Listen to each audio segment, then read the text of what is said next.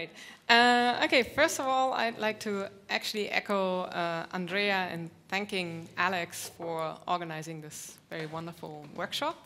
If this co-organizing a workshop is always like this, I want to do it much more often, actually. And I'd also like to thank Jairo for actually giving us this great opportunity to actually do this here, and of course the Humboldt Foundation and University of Mainz for paying the bills of the workshop. All right, so I actually put in my title long time ago, and I think I made it maximally vague. And so looking at the program, I actually had to think what I actually wanted to talk about.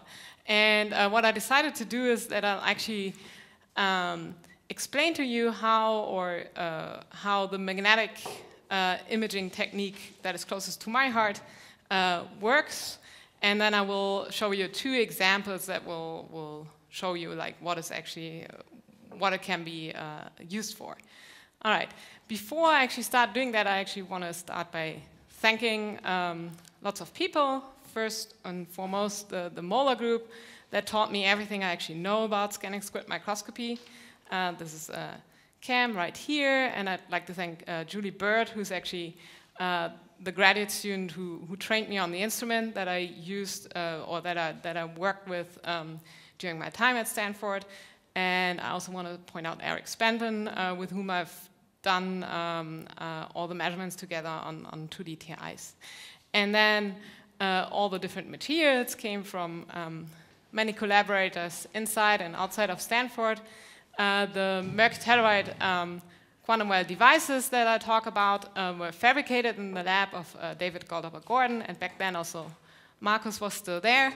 And the material itself came from the group of Laurens Molenkamp at Würzburg.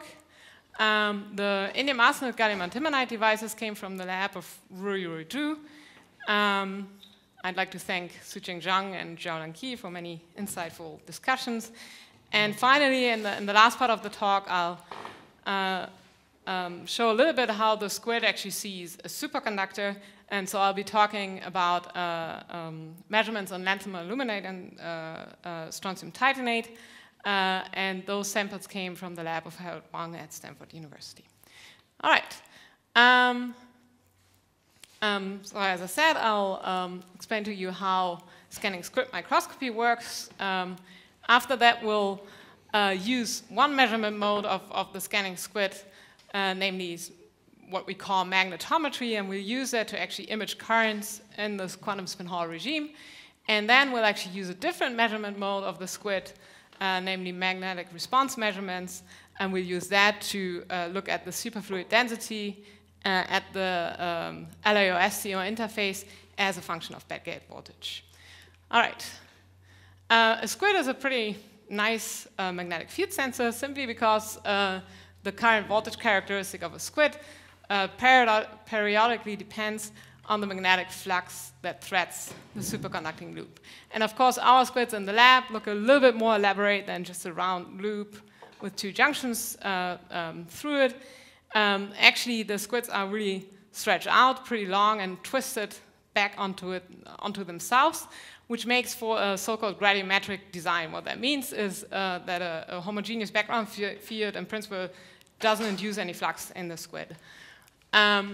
Most of it is anyway shielded by superconducting layers, only leaving a few openings, the 2 loops here and here, and some additional openings closer to the center of the body of the squid. And one of these loops we bring close to a sample, so that's our pickup loop. And then these additional openings we bring actually so-called modulation coils close to them, which allows us to feed additional flux into the squid so that we can run them actually in a closed feedback loop, meaning that the total amount of flux in the squids is constant at all times. So we get a very linearized measurement signal, actually. An additional feature is this single turn coil, and that actually comes in when we do magnetic response measurements. We call it the field coil. We can run a current into it, and what that does is, first of all, it doesn't induce any flux in the squid because of the symmetric arrangement that you see here, but it does apply a small magnetic field to the sample that we measure, and so if the sample has a magnetic response, the pickup loop will sense that. All right. Here you see an optical image of how our, maybe not the most current generation, but the last generation of squids look like. These were made by Martin Huber at the facilities of NIST in Boulder.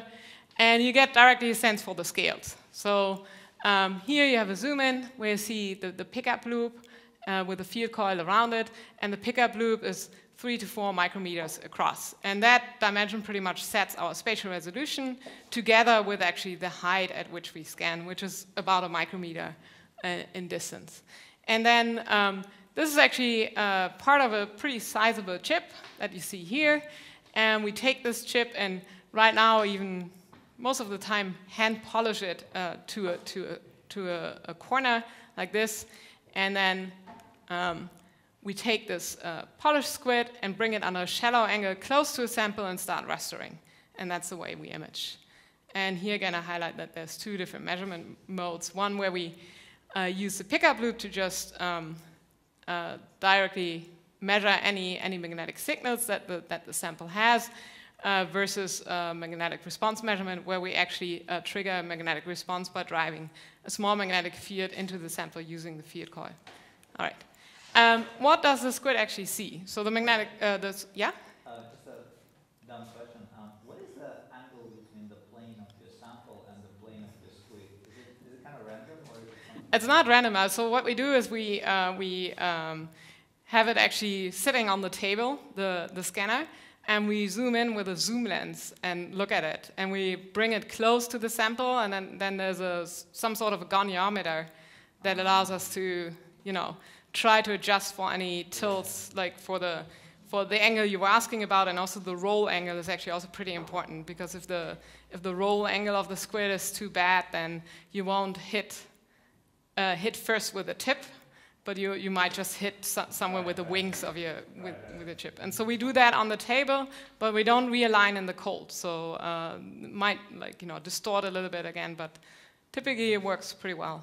Yeah. And so the most shallow angle we can align to is somewhere between 2 and 4 degrees. And it's also a function of how flat you can make the bond wires that you use to actually connect to the squid. If they sort of like have a too big of a bump, then you can actually align very shallow. Yeah. All right. So the squid detects magnetic flux. So if I talk about sensitivity, it makes most sense if I actually show you our typical flux noise. And so you see a power spectral density here as a function of frequency, of course. And typical numbers that we quote is that at around 10 hertz frequency, we have a flux sensitivity of 2.5 microfarad per square root hertz, versus maybe at roughly 10,000 hertz, so 10 kilohertz, we have a flux sensitivity that is about a factor of 10 better than that. And then when you translate this into sensitivities to various magnetic field sources, it really depends on geometry. And so when you think about imaging a specific magnetic field source, what we actually measure is a convolution of the z component of the magnetic field convoluted with the point spread function of the squid that looks somewhat like this. We can actually try to characterize our point spread function by looking at superconducting vortices, because they're a pretty well-known magnetic field source. And so that gives us a good idea of how our point spread function looks like. All right, and so for instance, if we were to measure a single magnetic moment at a frequency of 10 hertz, our sensitivity would be about a few thousand Bohr magnetons per square root hertz. And at higher frequency, we were a factor of 10 better. If I measure the current through a single conducting wire, my sensitivity to the current comes down to roughly 10 nanoamps per square root hertz. And if I talk about detecting a homogeneous field threading my pickup loop, my sensitivity is more something like 0.5 nanotesla per square root hertz. So it really depends on what magnetic field source you actually look at, like how you should think about the sensitivity. All right, and so for whom this whole explanation was not technical enough. I have you know the full explanation here. So what we do is we have a squid in the cold, and it looks at magnetic stuff. All right. So that brings me to the first example of what we can actually measure using these squids. We already heard or had several introductions on quantum spin Hall insulators, so I don't really need to repeat all that, but I just remind you of the most important facts that you need for this talk. A quantum spin Hall insulator is a bulk insulator, but it has edge modes along its edge, which are spin polarized, and at each edge you will find 2 counter-propagating modes. However, elastic backscattering between these 2 modes is suppressed due to time reversal symmetry, and so you do expect ballistic transport through the edges, so each mode should give you a conductance of E squared over H. The reason I kind of repeat this is that I really want to point out what we'll do, though, in the experiment is applying a bias across the device and look at the net charge current that flows. So there are no signatures of the spin polarization in our measurements. There's also no signatures of the fact that there are counter-propagating modes. So we really look at the net charge current. The first experimental realization of the quantum spin Hall effect was found in murky telluride quantum wells. Murky telluride has an inverted band structure, as we've seen in previous talks. And what Bernavik, Xu, and Zhang proposed is that if you build a quantum well out of murky telluride, so you sandwich it between layers of cadmium telluride, you can actually tune the band structure of the murky telluride quantum well to be from being non-inverted to being inverted by increasing the thickness of the quantum well. And this also transitions the band structure from being topologically trivial to being topologically non-trivial. So in the inverted murky telluride quantum well, you expect to have the edge modes associated with the quantum spin Hall effect. And soon after this prediction, the first transport measurements came out of Würzburg, actually done by Markus, showing that an inverted murky telluride quantum well, once you tune the Fermi level into the gap of the structure, really has a close to quantized conductance, as you would expect when the system actually is in the quantum spin Hall regime.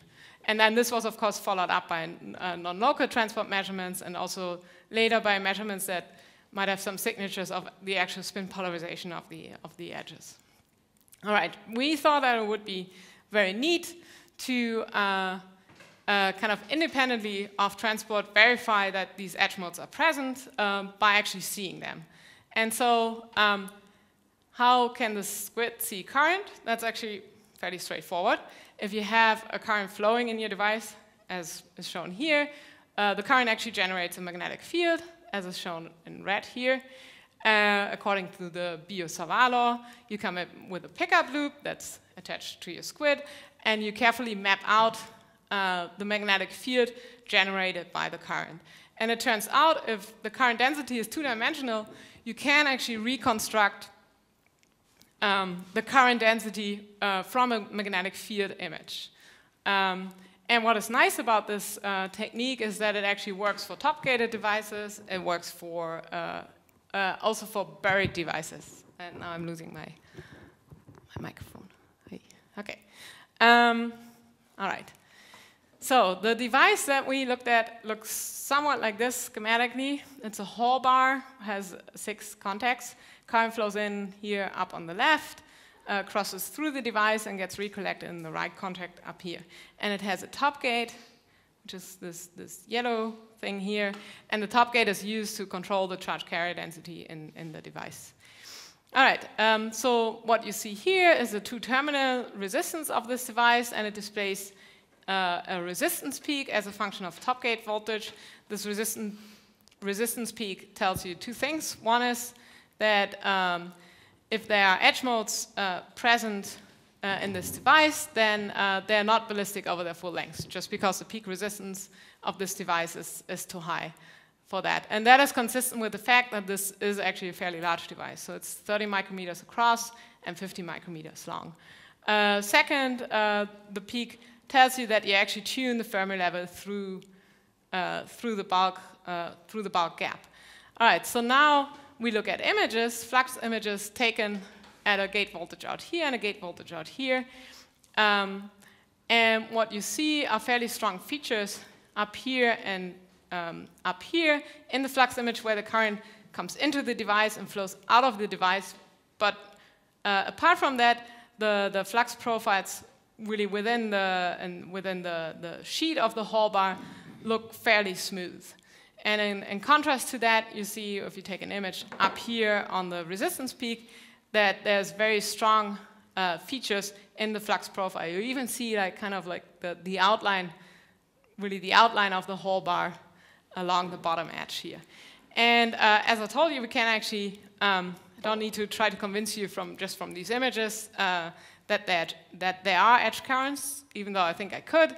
But we can directly go and actually reconstruct current densities from these images. And so that is what is shown here for this gate voltage.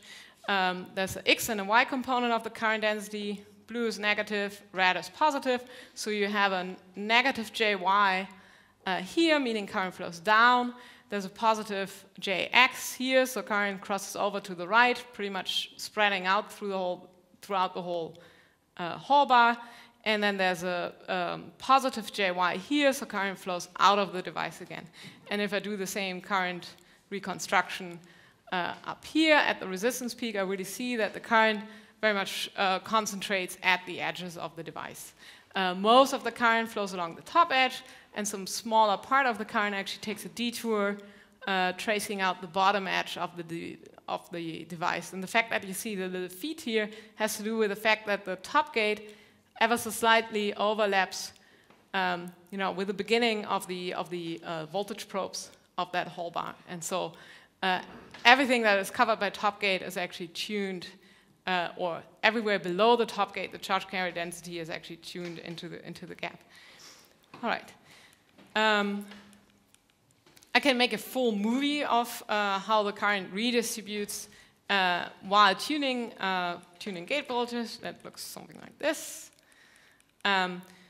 So things to point out are maybe that there's clearly regions where you have some conduction going on in the bulk already, but you have also a substantial concentration still of the current along the edges, so the edges and the bulk conduction actually coexist. Second, you see some amount of inhomogeneities, and those would probably be interesting to analyze more, especially if we had somewhat higher spatial resolution. And so that's maybe one thing to look into also in the future. We can, a full series like this, we can try to analyze a little bit more by, for instance, looking at line cuts. So here you see line cuts of the X component of the current density as a function of gate voltage. We can fit each of these line cuts by a sum of 3 contributions, one where 100% of the current is flowing through the top edge, one where 100% of the current flows through the bulk, and one where 100% of the current flows through the bottom edge. And the prefactors then give us the percentage of current that flows through the top, the bottom, and the middle of the device.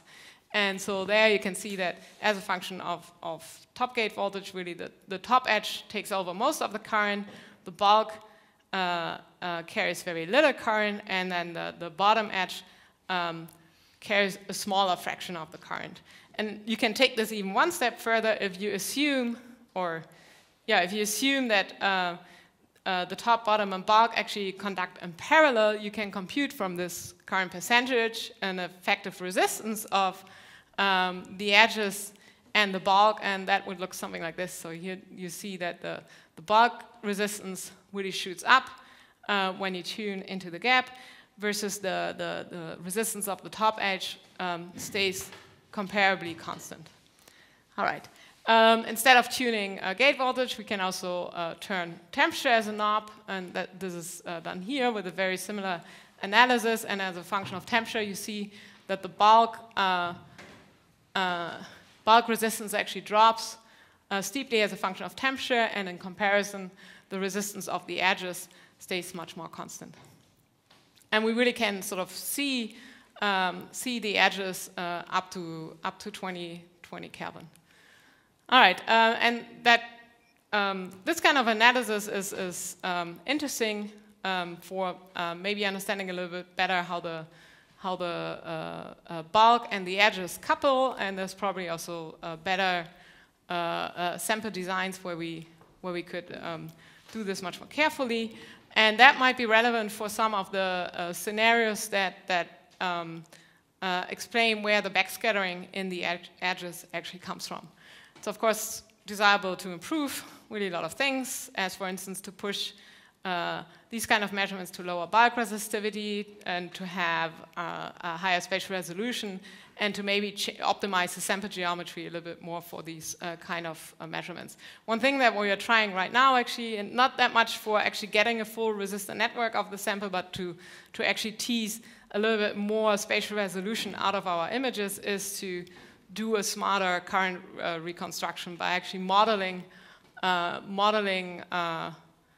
the data with a full resistor network, and then iterate over the resistor network to do the current reconstruction. All right. We've also measured or imaged a non-inverted sample. Of course, a non-inverted sample is tricky because it becomes insulating when you tune the Fermi level into the gap. But we've imaged it while creeping up on the resistance peak, and we see no traces of enhanced conduction along the edges. All right. You've already seen these related scanning probe measurements, so I'll skip this. We've also done imaging on indium arsenide gallium artemonide quantum wells, which realize a band inversion not due to the strong spin-orbit coupling that's present in mercuriterite, but due to the fact that the electron type band and the hole type band sit in two separate parts of the quantum well, and can make it such that the hole type band lies above the electron type band, and you get effectively a band structure that looks like this. And due to coupling, or that is inverted, due to coupling between the two parts of the well, you open a hybridization gap, and then the quantum spin Hall edges are predicted to disperse between here to here and here to here in this hybridization gap.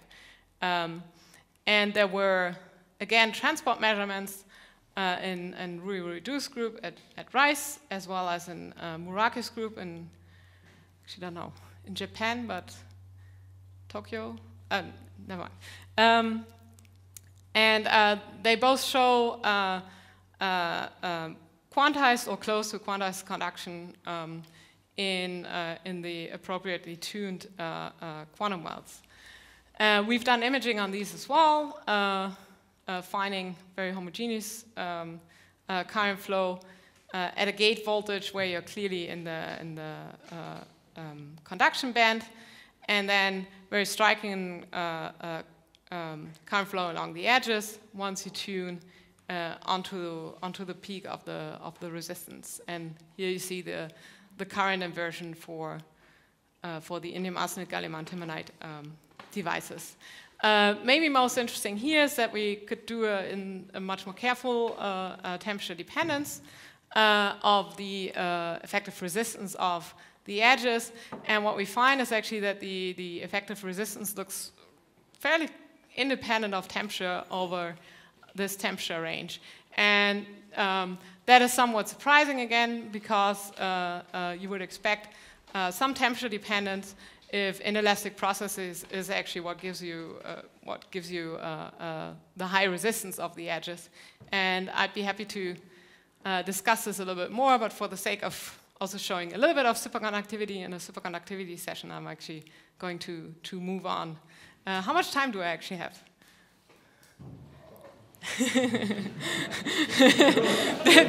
did I wake you up, or?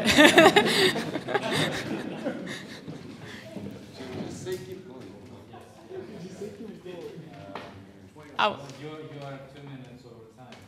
But keep going. Am I okay? I'll run through this, and the main point, for me. I see. The main point for me is to really showcase what the squid can do, and I hope that I provoke you a little bit to, like, think about interesting measurements that one can do with the scanning squid. And then my second hope is, of course, that you tell me about these ideas. But all right, so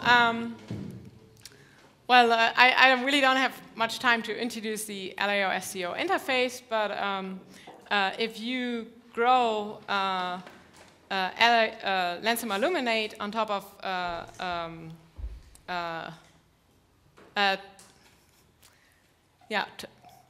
what is this? Titanium oxide. Titanium oxide terminated SCO, you get a 2D electron system at that interface. And that was found in 2004. Then it was shown that you actually need a critical thickness of at least 4 unit cells of LAO for this to happen. And in 2007, people found that this 2-dimensional electron system even superconducts below 300 millikelvin. And to talk about how this electron system forms, I think that would be a whole separate talk, so I won't really touch on that. You can backgate this interface, and if you do, its properties change. First, the sheet resistance changes, as you see in this trace here. Furthermore, the critical temperature of the 2D superconductor changes and even describes some kind of a dome, as you can see here. The mobility changes, as well as the electron density. From magnetoconductance measurements, you can conclude that the spin-orbit coupling changes as well. And then finally, you can also see that above a if you induce more than a critical density in the 2-dimensional electron system, that you start populating multiple bands which derive themselves from the d orbitals. And so the natural question is, how does the superconductivity change with gate voltage beyond the fact that the critical temperature actually changes? And the squid is a nice way to actually look at superconductors. So far we've only used sort of this part of the circuitry, the squid pickup coil and the modulation coils. But we also have the field coil, and the field coil actually can locally apply a small magnetic field, and the pickup loop will see the magnetic response. And a great example of a strong magnetic response is actually the diamagnetic response of a superconductor. And the way the squid sees the superconductivity is, I call this the ice, which Ophir probably still knows, because I don't know exactly who in the lab made this, but I think Tom Lippmann. But so what happens is, so what you see is the 2 black dots are, you looking into the side of the field coil, and then the field lines are the field lines that are generated when you run a current through the field coil. So that gives you these fields. But then once you come close to the superconductor, there are screening currents starting to flow in the superconductor that, to a large part, cancel out these field lines and so heavily distort them by that. And the pickup loop will actually see this distortion. So if I plot now what the signal in phi naught per amp, where the per amp is per amp current that I flow in the field coil, that's our signal. If I plot that as a function of height above the superconductor, you get a curve that looks like this. And this is a diamagnetic response. And in the limit that the superconductor, so this plot, this animation is actually for a very strong superconductor with a very small penetration depth. In the limit, though, that you're above a 2D superconductor and the per length is a lot longer than the dimensions of your squid, there's a very simple relationship between the flux that you measure as a function of the height above the superconductor. So by fitting an approach curve like this, you can actually obtain the per length of your 2D superconductor, and in turn the per length is proportional to 1 over the superfluid density. So that's why I can show you superfluid density as a function of gate voltage now. So we've done this on a 5-unit cell LIO STO sample, and first of all, as a function of gate voltage, you see how the critical temperature changes here, where this line here is pretty much limited by how small a signal we can detect or by our noise floor, and then you see here how at the same gate voltage points the superfluid density changes, and it pretty much monotonically increases as a function of gate voltage. The superfluid density that we find is roughly only 10% of the normal of the density of the normal state carriers, which is consistent with the superconductor being in the dirty limit, and also consistent with the mobilities that you find for these samples. All right. Now we can actually look at, first of all, I should point out, so we can also look at the superfluid density at each gate voltage as a function of temperature. The plot left here is that curve only for one gate voltage, and what that is supposed to tell you is about how bad our systematic errors are in actually determining the superfluid density. So this gray area is pretty much our systematic error bar. However, the relative measurement of